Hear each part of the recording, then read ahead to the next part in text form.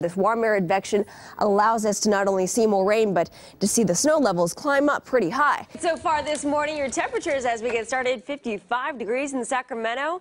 When will we see it? Here's your futurecast. Checking out by Sunday, 7:30 a.m. We're looking at, of course, the areas of green indicating where we would see some of those showers. The rain hasn't slowed our food drive down at all. In fact, we've had several people come through and make donations, which is great news. We'll be out here until 6 o'clock. First, we want to talk about your weather, though, and what we can expect for the rest of the afternoon. And you can see how easy it would be for a small fire to become very large in a short amount of time. In fact, as we check out our wind speeds here, coming from the north, right now averaging about 7 to 8 miles per hour. We are live at SeaWorld in the wild Arctic. Can't you tell? We're surrounded by ice and chilly water, and of course the beluga whale. So this is a big part of the whale watching game, as you sit and you wait quietly. We've already seen some whales actually mating. After being in SeaWorld's care for nearly 3 weeks, it's healthy now and it's ready to get back to life as usual. Good morning to you. Let's take a look at your current temperatures as you step out the door. Temperature in Sacramento 55. We have 59 San Francisco under cloudy skies, 51 Santa Rosa over there. Visibility down to about 1.5 miles, 56 in Modesto, and this morning in Auburn, just 61 degrees. So looking at your satellite image over the last 12 hours, we've still been under this ridge of high pressure. But look at this nice big fat low right here sitting offshore, waiting to make its entrance into the northern portions of California. Chance of rain for us as we move into Friday evening, but more likely as we move into Saturday afternoon, Saturday night, into Sunday morning. So here's your futurecast heading into Friday evening. Again, watching that area of low pressure kind of help break down that area of high pressure we've been pleasantly enjoying all week long. So temperatures will drop down. Again, chance for rain best for us as we get into Friday night. And we're looking at a second wave coming through Saturday evening, giving us perhaps measurable amounts of rain. And then, of course, we'll be getting back to sunny skies. Temperatures overall tomorrow, 85, Thursday 85, Friday dropping that down to 80, 79 Saturday, Sunday, Monday, Tuesday, back to the mid to low 80s, mostly clear skies, overnight lows in the low 50s. We'll send it back to you. You might as well have been in your bathing suit today because temperatures were a good 15 degrees above average. And I'll give you a guess as to what kind of record we broke today. Well, we know. We're going to let you reveal it. Yes, because it's so odd. Yeah, it is. It really is. And it's with these northerly winds that we tend to see dramatic things happening around Sacramento. In fact, a 30-foot tree fell right over just like nothing. Now, wind speeds were gusting up to about 35 miles per hour in the Sacramento area. Now, hard to say whether this tree was already on its way out and it just took a little bit of wind to take it over. We'll be doing some tree investigation a little bit later. So as we take a look at this camera live over Sacramento, look at how much it's shaking. So still, winds pretty strong out there. Out of the north, anywhere from 10 to 15 miles per hour. So here's your record that we had.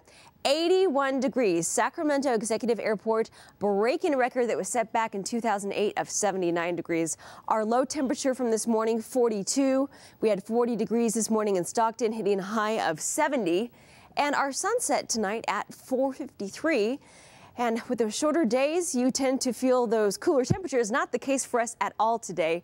And in fact, we're going to see more of the same tomorrow. At the moment, we have 73 degrees in Fairfield and 70 in Sacramento, 66 in Auburn. So you could step outside at this moment. You wouldn't even need a jacket where normally you would. Here are your wind speeds in Sacramento. North, 18 miles per hour. Calm down in Auburn right now, calm at the moment. East at 5 in Stockton, and we're also seeing small improvements, or at least a calm down of the wind in Marysville North at about 10 miles per hour at the moment. So tonight, temperature in the valley dropping down into the low to mid 60s. Winds pick up again tomorrow morning, 7 o'clock, 52 degrees. And by the time we get to tomorrow afternoon, above average temperatures return, 74 degrees. Winds won't be quite as strong tomorrow afternoon, but still north at about 13 to 18 miles per hour. Foothill areas looking nice and clear tonight. Beautiful stars out there. 61 degrees tomorrow morning. Waking up to breezy conditions. Temperatures in the low 60s by tomorrow afternoon. 70 degrees. Winds will also slow down as we get to tomorrow night. Sierra, of course, chilly tonight. Waking up tomorrow morning, temperature of 32 degrees in Lake Tahoe. Winds northeast at about 9 miles per hour. Winds start to relax as we get to tomorrow afternoon with a temperature of 42. Wind at that time will be out of the east at about 7 miles per hour. And as we check out our Bay Area forecast, tonight nice and clear, 61 degrees. Tomorrow morning waking up to very cool conditions, just 56, and pleasant conditions tomorrow afternoon. Out at the Golden Gate Bridge, 72 degrees. Wind will be a little bit lighter out of the northwest at 7 miles per hour. So coming up a little bit later in the newscast, we'll tell you how much longer the wind and the warmth is going to last and if snow is anywhere in that 7-day. A little bit later. The season tickets going on sale, various ski resorts. In fact, Boreal talking about opening up this Friday. That'd be exciting. That would be pretty interesting. So far, they've only received about 2 to 3 inches of snow, but it's something. You're looking at a live picture from Stockton, wet roads everywhere, and on average, most of our valley locations so far have received about 500ths of an inch. Some areas closer to the foothills, about 800ths to 10ths of an inch. So a little bit here and there, but look at where we're seeing some of the heavier rainfall taking place, showing us in our live radar over Jackson areas indicated in yellow, showing us where heavier showers are falling, also just to the east of Auburn.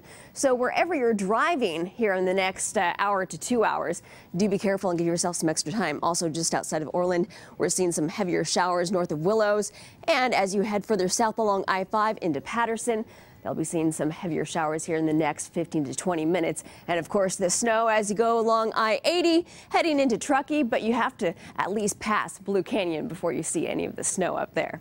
So as we check out your current temperature, right now, Sacramento 59 degrees. We have 63 San Francisco, 56 in Marysville, 54 in Auburn, and 43 degrees in Truckee. Compared to the wild Bering Sea, commercial fishermen here have it pretty easy. We linked up a local crab fisherman with those from the deadliest catch. Watch as they compare notes. Alaska's ruthless Bering Sea. San Diego. Waves towering over 50 feet. Watch out. Hang on, hang on. La Jolla swells 2 to 3 feet. The ocean's heaven and hell, like this close together. 1 second is heaven and the next second is hell. Longtime local fisherman Lauro Saraspi has a healthy respect for the ocean and knows Southern California cannot compare to the stormy seas of Alaska. You don't even go out the Mission Bay jetty when it's rough, when the surf is 3 or 4 feet, 5 feet high. And up there they fish in 20, 30-foot swells, waves. And it's amazing. I mean, there's just no comparison. Lauro and his son Andy are not just fishermen, but avid Deadliest Catch viewers. But when you talk to the captains of this reality show, they say the cameras only catch a portion of what really goes on out there. When you start watching in April, you're 6 months behind what we did. Even with all the camera crew, dog and pony show, these captains remain true to their roots, as humble as can be. Everybody makes such a fuss about us wherever we go, and it's certainly gratifying to get the recognition, but also, you know, I'm just a fisherman, that's all. So we're just crabbers. We're not actors. We're just guys. While this is a TV show to us, it's still a job to them, a job they rely on to bring in cash. So what's the future of crabbing in Alaska? I'm a little worried we might be over-harvesting the king crab, but we'll find out when we get the next survey. You know, fire season is definitely here. You can feel it and you can smell it. And though we haven't seen many large-scale wildfires this season, that doesn't mean it's safe to let your guard down. At least 3 brush fires in Vacaville and 1 near Williams, all sparking near freeways, remind us it doesn't take much to spark a flame. We had some precipitation, we've had cooler weather, but these north winds that we're starting to see actually bring the fire danger back up. The conditions are dry. The grass is extremely dead. Low humidity and, of course, dry conditions, along with the high winds, the perfect formula for fires. So with high wind warnings and red flag warnings issued all the way from the Bay Area to the northern Sacramento valleys, firefighters are going to be very busy the next couple of days. And of course, we've been checking out our wind speeds averaging between 4 to 5 miles per hour. But the occasional gust reaching up to 21 miles per hour. The number of wildfires this year is pretty in line with last year, but the acreage is significantly less. This harbor seal pup can smell freedom in the air. He spent the last 3 weeks under SeaWorld's care, and now he's well enough to go back to the wild. Harbor seals tend to be a little more solitary. He's actually a pup from this season, so he probably pupped out in January or February, so he is a young guy. He knows when we're coming with the fish. He gets right in the pool and starts eating the fish really well, which is great for us because that lets us know he's ready to be released. Nearly 3 weeks ago, the seal was rescued at Children's Pool in La Jolla. He was living with a strand of fishing line around his neck and hook in his mouth. SeaWorld says his wounds were not as bad as they could have been. They treated the pup with antibiotics to prevent infection, and now he's in good shape. He wasn't here very long either, so we're good. A couple pounds, so that's good for an animal this size. That's always encouraging. So encouraging that even the dolphins were standing by to say a final farewell to the pup. Now with the seal in the transport container, we're homeward bound. This is the most rewarding part of the job right here, what we're doing today.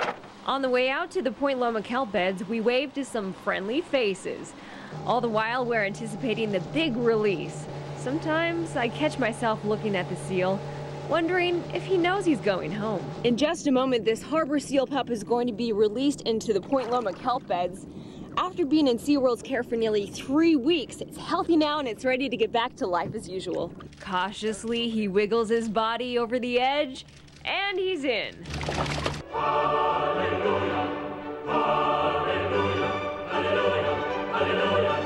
He gave us a good chase, swimming fast, as if he knows this place like the back of his flippers. Every so often, those beady eyes would surface. I bet he thinks this is a game, disappearing like a marine mammal Houdini.